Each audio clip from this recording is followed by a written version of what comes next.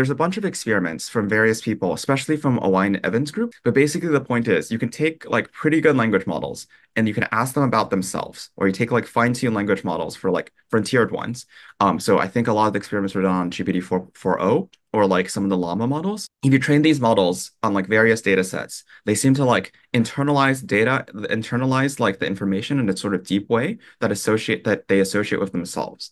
Instead of just like memorizing facts, they seem to be able to do reasoning with these facts. So they're integrated in kind of a deep way. So this is the sense in which like, they can learn about their tendencies just by like, thinking about themselves, or they can like describe their behaviors, even if like their behaviors aren't ever described in any of the inputs that are given to them. Like they seem to know what their behaviors are or are not. I think like, of course, a lot of these things are still quite toy, right? They often involve like, very, very simple setups, or like, they often involve asking the model specifically, like, what are yourself? Like, what are you? What can you do? What can't you do?